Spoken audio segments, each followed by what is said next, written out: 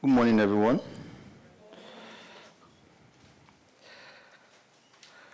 Since I don't know why they gave me this topic,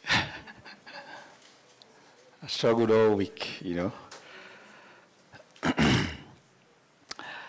Pastor Tony should have taken it. He's 46 years old in marriage. I'm 8.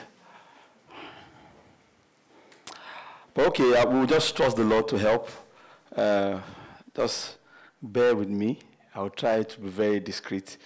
And I might deviate a bit from what Pastor Tony said on the issue of sex. So I've made that warning, so please don't think that we are fighting ourselves. That's how it is sometimes. Let us pray. Our merciful Father, we thank you for your blessings. Oh Lord, you give us the blueprint when you sent your Son.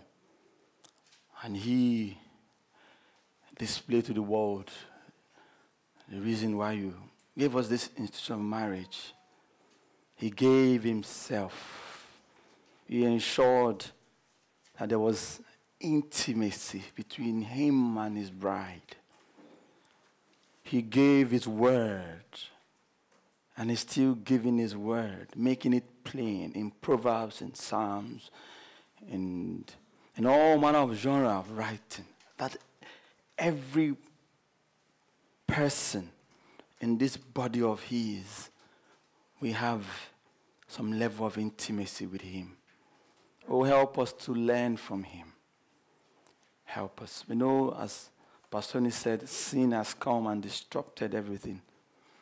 But also you've given us your Spirit, that by it we can learn to get ourselves back to what it was in the beginning. Thank you, our merciful Father. Blessed be your holy name. For in Jesus' name we pray. Okay. I can't believe I'm doing this. Cultivating spiritual intimacy in marriage. It's quite tough because it's something that should be very practical. It's something that you should. We're all work in progress, trying to ensure that we meet the mark of cultivating spiritual intimacy in marriage. It doesn't come by default on anyone.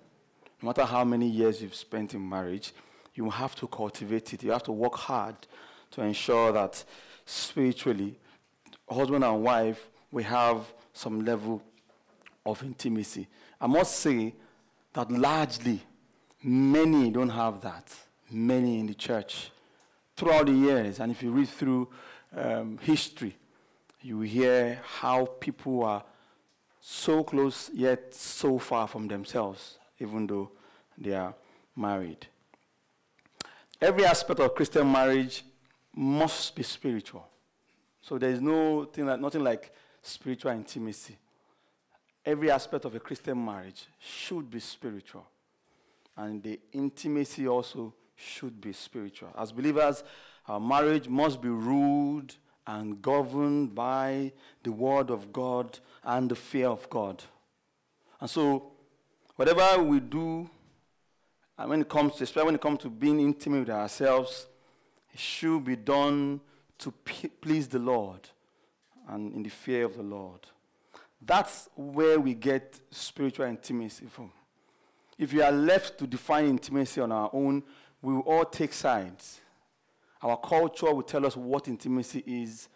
Our environment will tell us what intimacy is. Intimacy will differ from the days of the Puritans, the days of the apostles, and our own day. But if it is ruled by the fear of the Lord, then it will be constant. Anytime, any generation, anywhere. Marriage is more than the wedding day. Nobody struggles about intimacy on the wedding day. Marriage is more than the butterflies in the tummy. And the companionship between husband and wife should be beyond, those days that we call the initial gra days, the first 6 months when you are in honeymoon in Bahamas. Marriage is also about bad times. And that's where many fail. When we are in the good times, you think they are intimate. But then the Lord rolls in the bad times. And then people start to crumble. Marriage is about the pain, the hurt, the losses, the sacrifices, and most importantly, the need for constant forgiveness. This is what intimacy is about. This is what intimacy is about. Marriage is not the kind of people compare their friends to their wives. If Sister Eve is my friend and she offends me, I go home, I don't talk to her 3 days, or I don't see her face in the morning, maybe before noon or next week, I'll be fine. But I see my wife every day. And so it's beyond that kind of friendship. And sometimes when we are with our friends, we always bring our best foot out. But in marriage, we are who we are. You can't hide too much. You will soon be found out. And that's why many people, when they get married, first 2, 3, 4 months, they started to scream, I've made a mistake. You have not made a mistake. The day you put the ring in that finger, you didn't make a mistake. You just have work to do, and there's no point backing out of it. So that's why I said, see, with all of this in mind, we must know that if our homes are not ruled, our marriage is not ruled by or governed by God's word, then we are going to be in trouble. The emotions, the feelings, all that is that's called intimacy, if it's not governed or overseen by the Lord and His fear, we are going to be in trouble. Intimacy in marriage must be spiritual, else there's nothing like intimacy. Because anything outside the fear of the Lord will be selfish intimacy. Many are spiritually divorced, even though they still live together. They're spiritually divorced, even though they go on vacations, they buy themselves gifts, and even consummate. Someone called it artificial intimacy. People live together, but they are barely patching through. People who are in marriages just hanging in there because of their children. People are in marriages because of the money. So far the money is flowing. And some are there because they just fear the Lord. They don't want to divorce. They remember Matthew 5 and all the other texts in marriage. They don't want to be divorced. They are afraid of the church. If you are that kind of person, you are in trouble. You are in trouble. So we must ask ourselves serious questions. Am I just hanging in there because God does not like divorce? Or I am working hard at cultivating spiritual intimacy. The goal is not to hang in there. Do your bit, I do my bit, let's day our day. No. The goal is to cultivate intimacy with one another. Leave father and mother, cleave to your wife, become one flesh. 10 years, many have not achieved it. 20 years, they're still struggling. And when we were getting married, we got all that thing about once the child comes, it will go away. No way. Why? And so, there's so much to talk about when it comes to intimacy. You can't really place the text and say, this is my text. But then I'll do my best to look at a few things. But then, there's also something that's destroyed many homes, and Pastor Stanley just waved it out. The marital bed. Sometimes, how do you know, to gauge people's spiritual intimacy, you have to check what happens at the marital bed. Some people, it is dead or one-sided.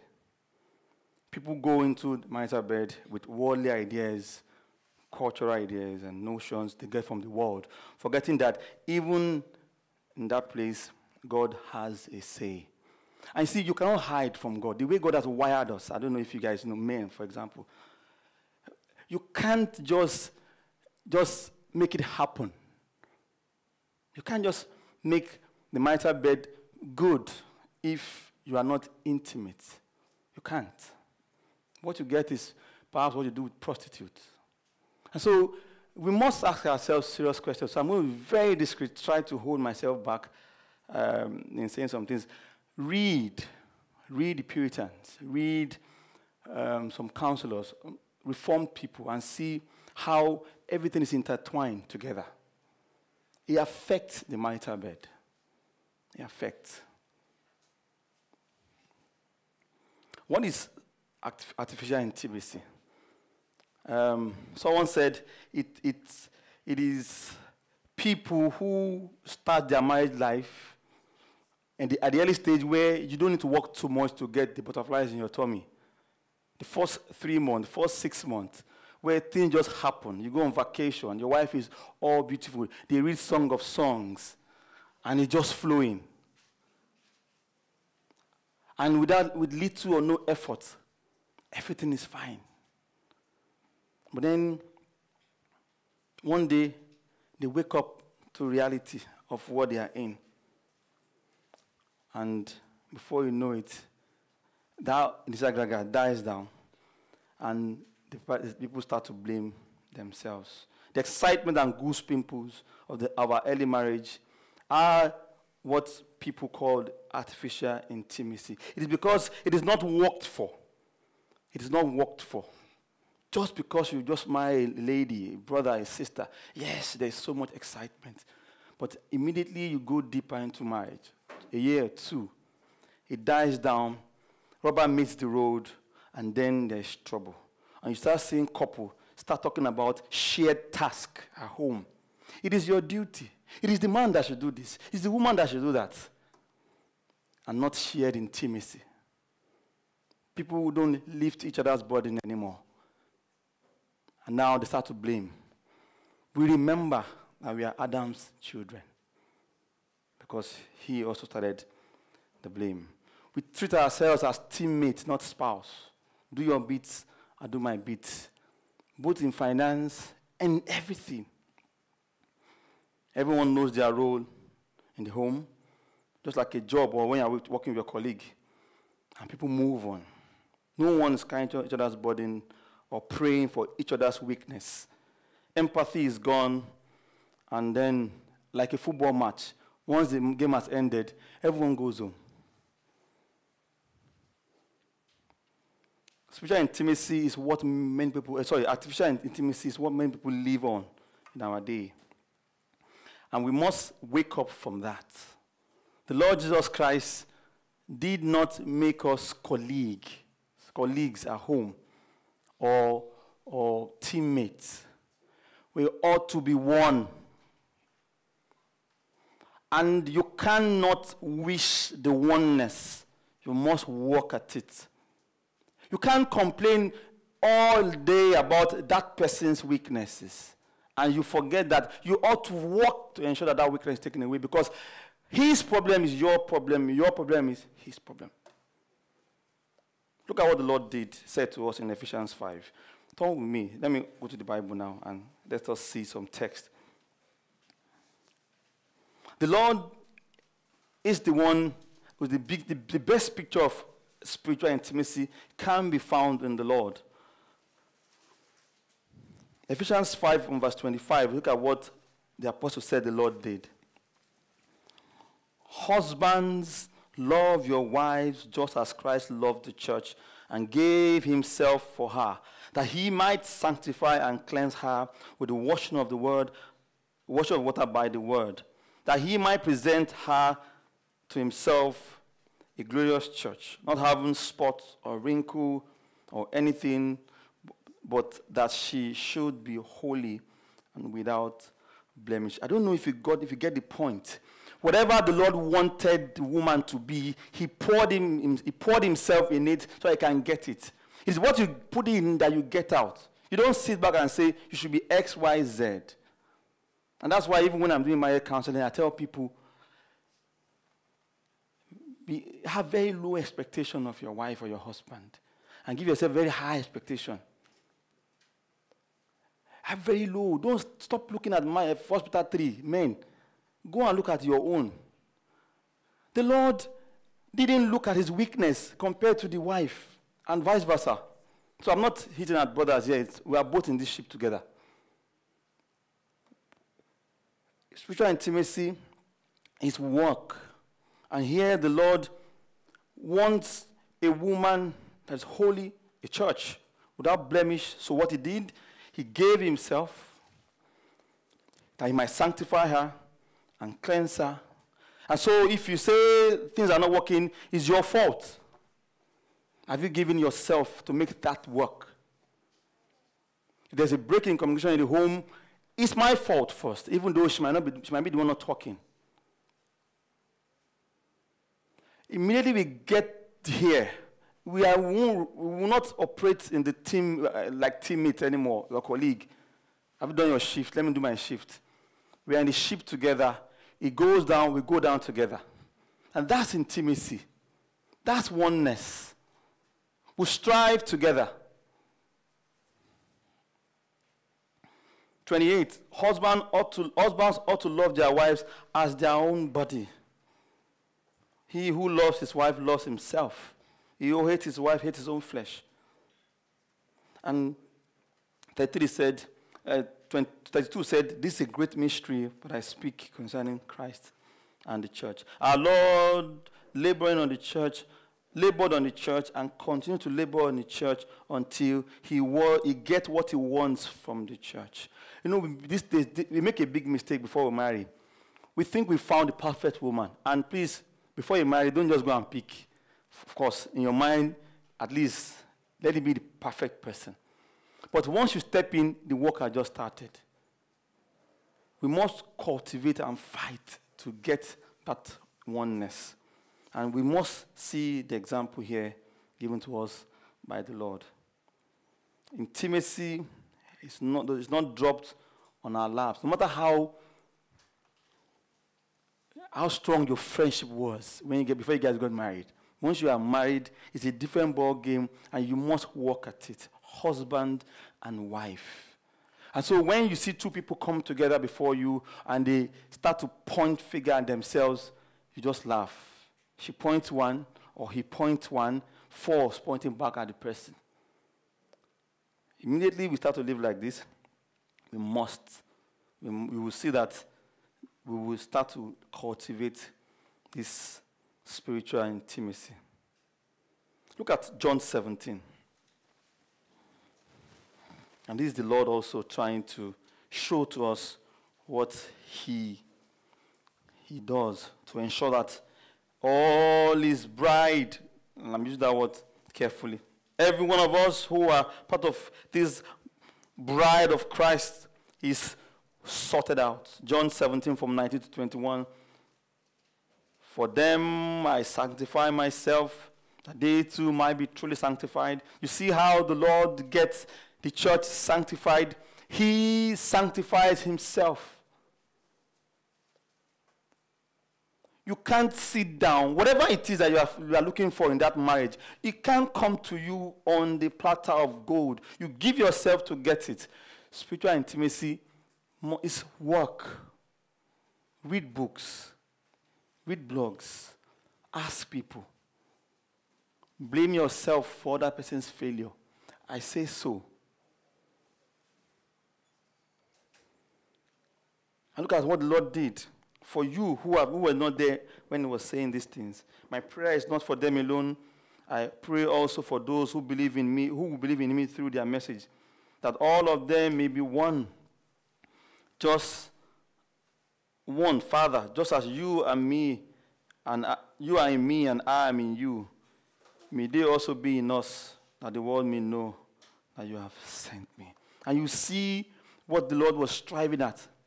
The standard is so high that he's striving at the kind of communion him and his Father are having. So Christ is not trying to take you and put you behind him while he's with his Father.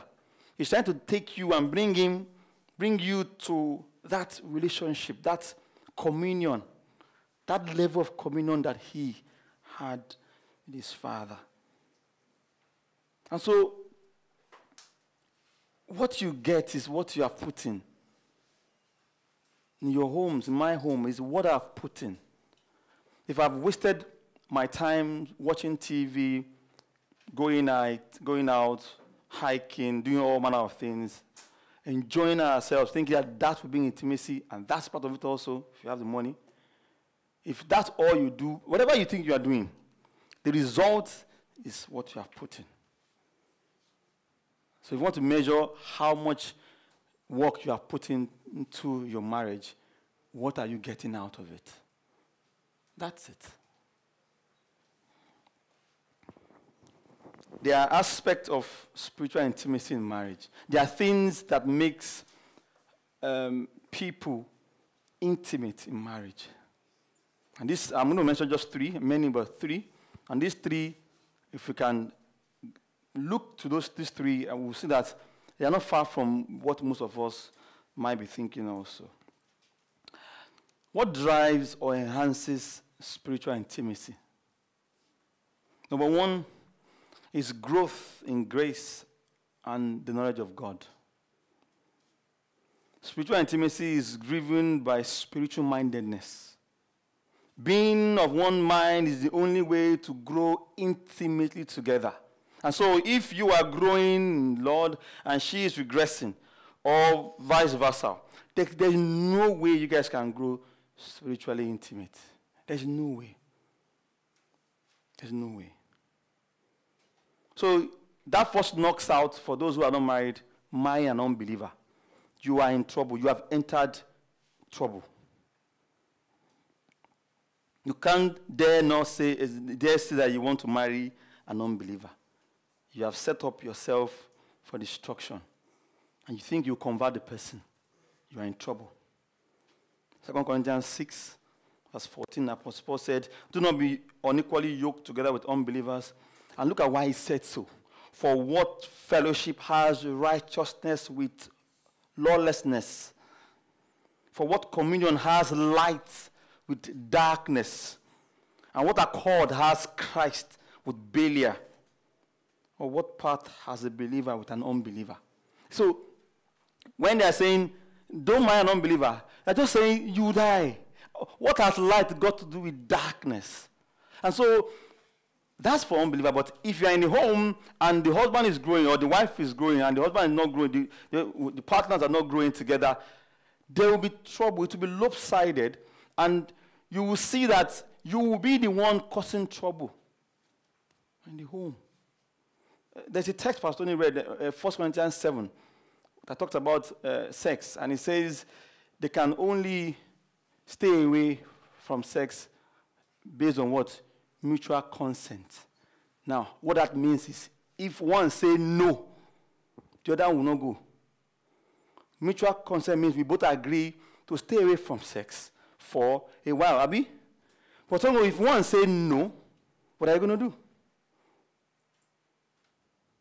And so if you are growing together and you want to pray, or you are spending more time, or you are spent for the Lord, and that's taken away from the home, and she says no, or he says no, what are you going to do? You can't, that text convicts you. And you say, oh Lord, perhaps you've married an unbeliever, one or two of you are not growing together. The consent should be because two of you are growing, two of you understand the need to stay away, to pray, to do the work of the ministry, to trust the Lord over something. That's why there will be consent. If there's no consent, meaning two of you must agree. You can't bully him or her to say, can't you see I'm praying? You can't. And that's what many of us do. We just move. But because we lose sight of the first thing we should be doing, we should first be ensuring that we are both growing in grace and knowledge. To cultivate spiritual intimacy, you must ensure that your wife is growing and your husband is growing. You're not competing. You need her to grow. You need him to grow spiritually, so that you can be on the same page. You can't stay at home, or he stays at home and you are in church and say, she's delaying me. Cry to the Lord to drag him or her. You can't grow. And this, we who are ministers and church workers, we need to learn We have to. And I'm not talking about people knowing the works of Calvin and they know the works of John Huss. No. Growing spiritually. Know the Lord. Have affection for the Lord. Understand the things of the Lord. Want to please the Lord. So the first thing that drives spiritual intimacy is growth. Growing in grace and the knowledge of Christ.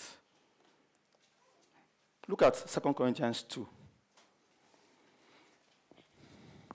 verse 14 and 15.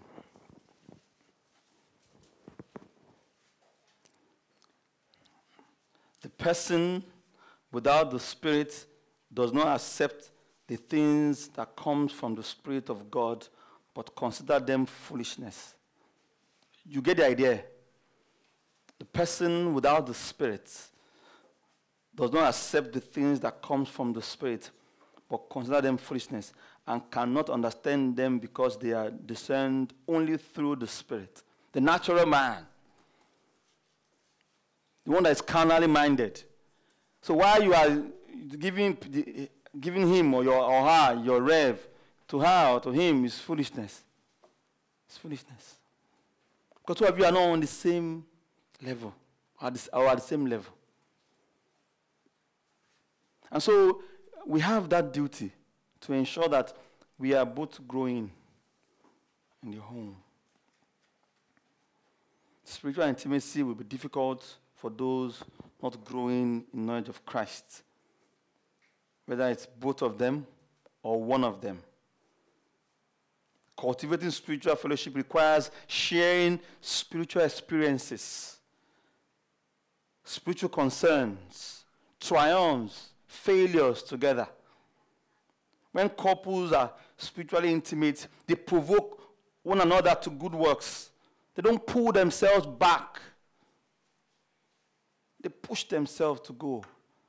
If he goes, I will go here. If he's there, I will read more. You are stirred because your husband or your wife is now doing X, Y, Z in the church. Say, what am I doing?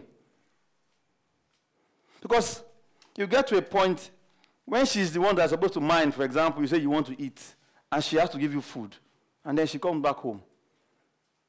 There will be problem. There will soon be problem. The two of you are not the same level.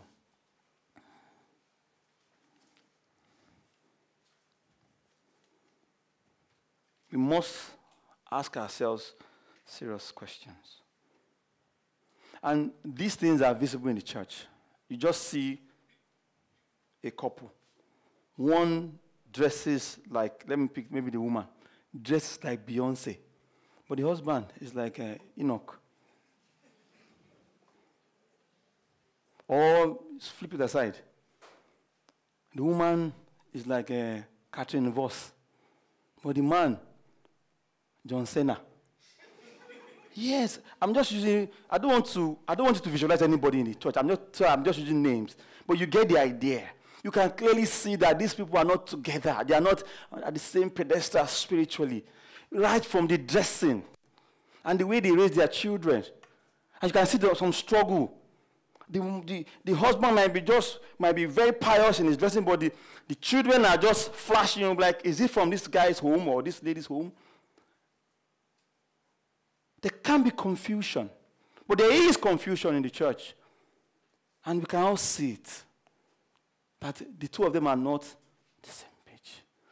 It's worse if it's the man that is struggling. It's worse if it's the man that is struggling. It's worse. And so, you want to grow or cultivate spiritual intimacy, you must ensure two of you are growing spiritually. If you like, buy her or him a jet, he can't make up for it. The day she wants to fly that jet to the Bahamas, you want to do BCM, there's trouble. There's no more jet now that will solve your problem. I don't care how much money has come to the home. If you're not growing together, there will be trouble. Your desires are not on the same thing, and you have difficulties.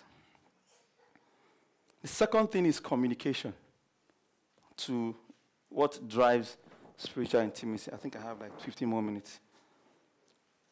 Intimacy is hinged upon communion and communication. And right from the fall, man withdrew itself from one another. We don't communicate with ourselves. For some people, even the basic communication of talking about what happened at work that day, they don't talk. Everywhere. They can't talk about even what happened on the road. And so, how would they start to talk about more intimate things if you can't even share who bashed your car? How? And so, communion is one key thing. And then we go back to the Lord again, Ephesians 5. You will see how the Lord drove the intimacy he wanted to have with the church. Ephesians 5, verse 25 and 26. The Lord ensured that the woman became sanctified, the church rather, sanctified and cleansed by the washing of water by the word. Communion is very vital. If you don't communicate, you are going to be in trouble. Throughout the Song of Solomon, all you see there are words, intimate words used to ravish the heart of the Shulamite woman. We all like that part. But also, those words, they are also words used to express fears, losses, disappointment. Talk, brothers and sisters. If you don't talk, those days they tell us, you don't want to tell your wife you love her. But say, you know I love you now. Say it. That's why Twitter is 140 words. Just tweet. Talk. We don't talk. We don't talk. And we expect, sisters also, you expect the man to read your mind as if he's become someone that has a crystal ball. Speak. Communion. Man and woman. Song of Songs. All manner of things. I don't want to read. I have just limited time. You see all that he said. Beautiful word used to describe his affection towards the woman, and even when he lost the beloved, all were words. The Lord used words,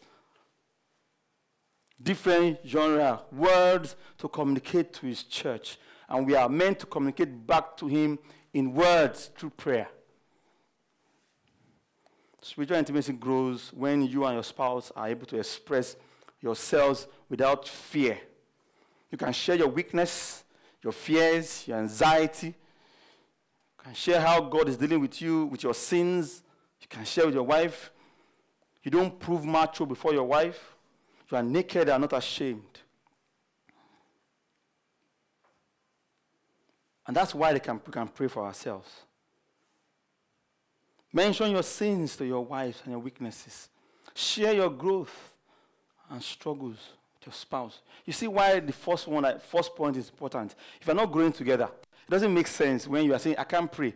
She has not prayed for 2 weeks. Of course, when you say, I couldn't pray for yesterday, you say, oh, God, I've not prayed for 2 weeks. He will just look at you and say, you are trying. But if two of you are growing, and when you are now struggling, you can easily say, pray for me. I've not prayed for a day or two. Oh, she'll feel it. But if she has not prayed for 2 weeks, first she will tell you, hurry, let's go. Did you pray yourself? Or he. Someone said there are 3 types of communication. The first one is talking about the happenings around. That's the first level, the lowest level of communication. Talk about the weather. The second one is talk about us. Talk about us is our plan. Where are we going to build our house? Are we going to move to Lekki? How many children are we going to have? And all that. But the highest level is talk about our feelings. See, you can talk about how your plans, you can do everything, and you still don't let your husband and your wife know how you feel. How many women tell their husband how they feel after they finish from the marital bed? How many are able to tell their husband and wife the truth about how they feel? And you think you are married. You are not. You are struggling. I'm not joking. So first level, second level, you must read Songs of Solomon and see how they express themselves. Oneness means nothing to hide, even the most sacred thing. Nothing to hide. I can't read that portion. You borrow me 10 more minutes, Brother Peter. The last one, which is a bit controversial and I have to be discreet, is sex. There are many more, but I'll just pick 3. 1 is growing together in grace. 2 is communion. 3, sex. And this one has a very important place in intimacy. We're talking about intimacy here.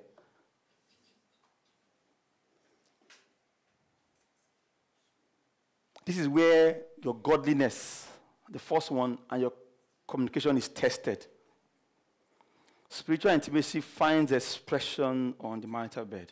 It's like God has wired in such a way that you cannot hide. You can hide many things, but when you get that point, you can't hide. You cannot hide. If you are a brute, if you are unkind and selfish, you'll be found out most likely on the marital bed. The proper use and place of sex helps us develop and promote spiritual intimacy. Now, the Roman Catholic have a very different view of sex, and the early church fathers.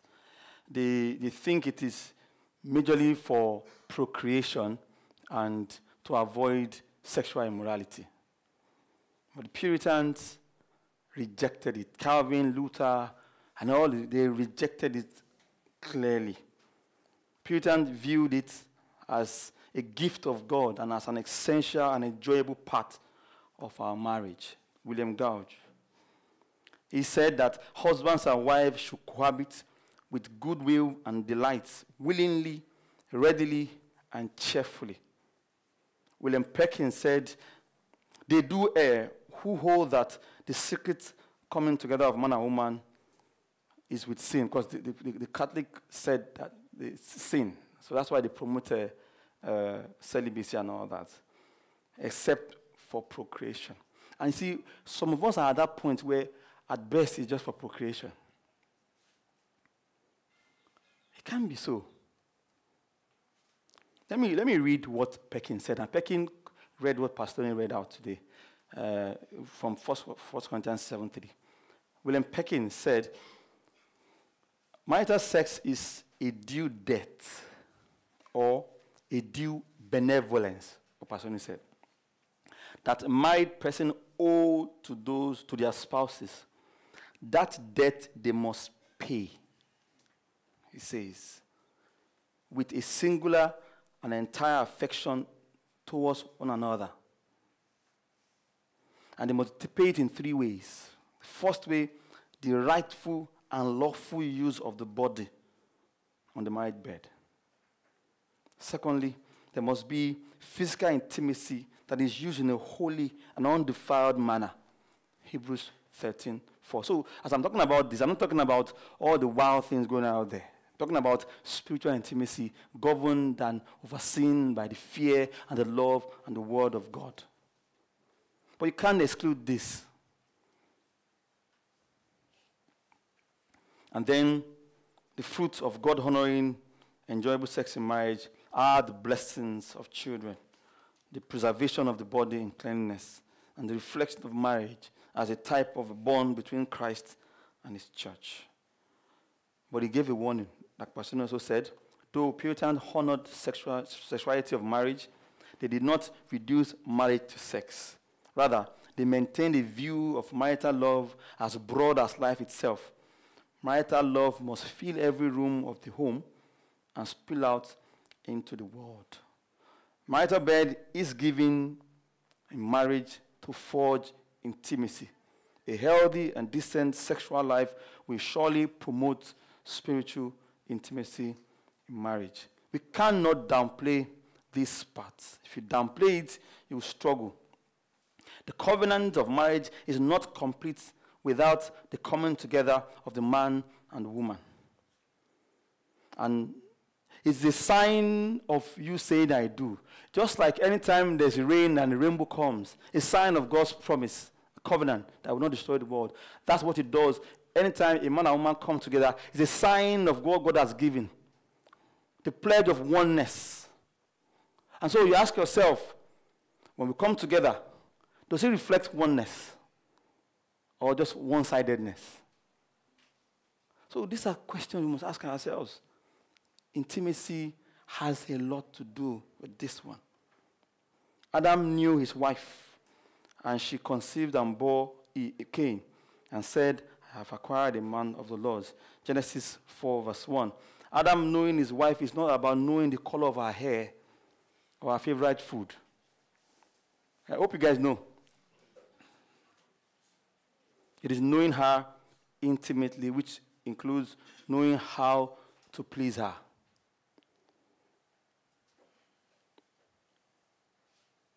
And this one is not only for the men, but I think it swings more to the men. We have the task of knowing our wives. We have that task of knowing our wives. One of the biggest sins committed in marriage is found in 1 Corinthians 7, verse 5. Pastor Tony also read this text. And I'm just going to zoom on the word. 1 Corinthians 7, verse 5 said, do not deprive one another, except perhaps by agreement for a limited time. The word deprive here means steal or defraud. Many defraud their spouses by not ensuring that they have mutual benefit or satisfaction on the marital bed.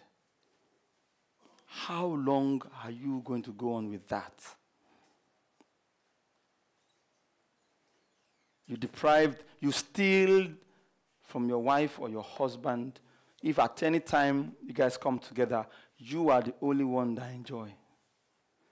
You are stealing. You are sinning. And we must see it that way. We must see it that way. And then alone can we start to be like the Lord who gave himself. You must ensure you do something. And you can't cover it up with prayer and Bible devotion. No way. In fact, Joel Bike said, spiritual intimacy is not prayer and devotion. He said prayer and devotion helps. But it is vulnerability before yourselves. This is who I am, I'm struggling, you say to your wife or your husband. And two of you work at it to ensure that you become one. Nobody comes out of the room feeling cheated or used. So we have a Mount Everest before us, and we must climb it. And so that's why it's called spiritual intimacy. We must trust the Lord. We must dig deep into his word. We must ask him to help. We must be open, naked, not ashamed before our spouses to seek help. My brother, my sister, these three things are essential. Growing in grace, communicating, and then the marital bed. We can't grow spiritually intimate with ourselves without ensuring we sort out these three. And they are all intertwined. No communication, the other two will not work. No growth, the other two will not work. You can't say, oh, you know how to do whatever you want to do, and you're not growing, you're not communicating, it will not work. God has wired us in such a way that the three variables must be present for us to have a healthy, spiritual, intimate home. Now, we are sinners, we are fallen, we are sick, we need help. Yes, we know. But at least know the standard. Then go after help, look for help. And two of you go hand in hand. It might take you 5 years to resolve your issues, but then it is even in resolving those issues that you get more intimate with yourself. Two of you are working out, getting this thing done. We are trying to, you might grow up in a home where people don't talk. You're always to yourself. But then once you Jim Newis once said, if you know you want to do ministry, and you don't want to work just want to live your life and just go all out. I said, don't marry you. The day you marry, you must care for your wife. That one just strang bam bell in my head. So I went to start Made to Clean. You have to. There are consequences for every action. If you are married, the consequence is you must give your wife or your husband what is due. You can't defraud him or her. And there's no escape route from this. And it is in trying to resolve these things that you become bonded to yourself. It is not wake up, marry, and you're perfect. It is in resolving these issues. I want to make sure he is growing or she is growing. Then you pray more for the person and you're checking on the person. I want to talk more about not only the car that was bashed or the house we want to build, but your feeling. The sermon that just was preached yesterday, talk about it. Critique the sermon. Or get what you learn. Talk about your sin. Oh, you know, I've been having some bad thought lately. But again, God has helped me. He knows you. She knows you.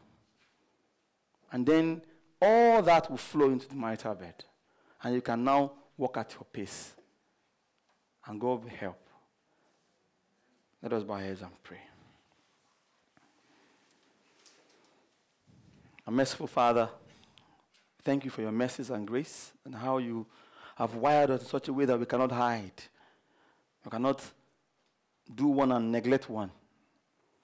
Help us to truly learn from our Lord who gave himself, ensured he gave himself to get what he wants from his church, from his bride. Oh, that each wife or husband here will give of themselves, that they might see the results presenting to themselves a bride or a groom or a husband and a wife that is God glorifying. Especially, oh Lord, when it comes to the area of growing in grace, help us. Help us that we will pull ourselves, we will provoke ourselves into growing in grace and your knowledge. Help, oh Lord. The homes, oh Lord, people will speak to themselves. They will have best friends among themselves and not speaking their secrets or their fears and anxieties to their friends outside the church or in the church. Oh, that couples will open up to themselves, husband and wife. Help, oh Lord. Be with us throughout this my seminar. Blessed be your holy name. In Jesus' name we pray. Thank you.